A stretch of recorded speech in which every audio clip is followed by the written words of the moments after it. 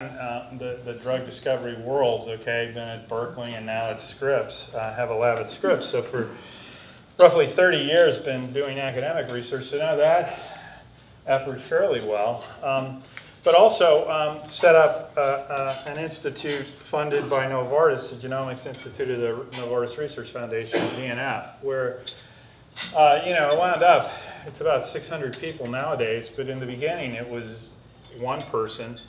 And we really created the drug discovery infrastructure there from scratch. So we really learned the hard way by the School of Hard Knocks how to do that and experimented with different ways to do that. And so we thought that based on that experience, some of those experiences would allow us to do this over, not in the for-profit sector, but in the non-for-profit sector. And more recently, as we move towards clinical development, we've been able to recruit Tim Wright. Tim was the head of translational sciences and then became the head of development at Novartis with a really highly successful development group. And he recently retired from Novartis at the young age of 59 and decided to join us to help us put medicines in the clinic.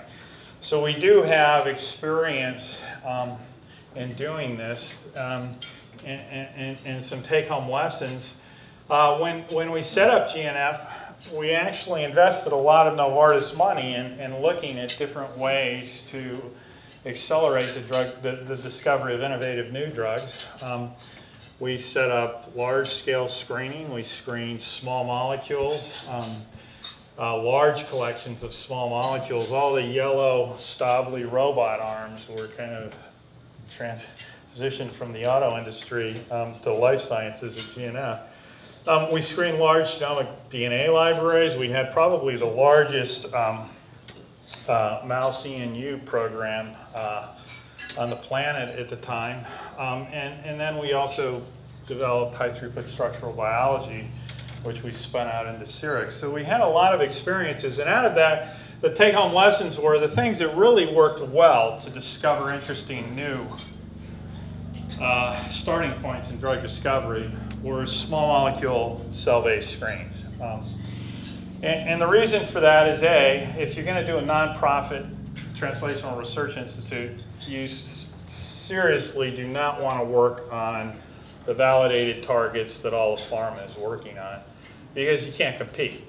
Okay, you have one or two postdocs working on a project. There's no way you're going to compete on a major validated drug target. So you have to find new, interesting things. And quite frankly, in the disease areas we're working in regenerative medicine, there aren't all that many known targets anyway. But there are a lot of validated phenotypes. If you want to treat osteoarthritis, turn an MSC into a chondrocyte and make new cartilage, okay? So there are a lot of very well validated cellular phenotypes that you know will translate into human disease. And by doing cell-based screens with small molecule libraries, you're probing every possible mechanism that could bear on that disease phenotype, okay? And so it gives you a lot of opportunities to make discoveries, okay, and discoveries that are new. And unlike siRNA screens or cDNA screens or what have you, you wind up with a small molecule that's cell permeable, that's probably got reasonable pharmacology or close to that, as a start point for drug discovery. So that was really kind of the major insight, that if we're going to do this and look at unmet medical needs in a not-for-profit setting with minimal resources, this is a good way to go. We also worked very opportunistically across all disease areas that Novartis was interested in. And that's because we had a lot of high-throughput technologies that allowed us to go into an area very quickly and explore that space and see whether there were interesting opportunities, okay? And so that let you turn over a lot of rocks looking for interesting opportunities rather than focusing on one or two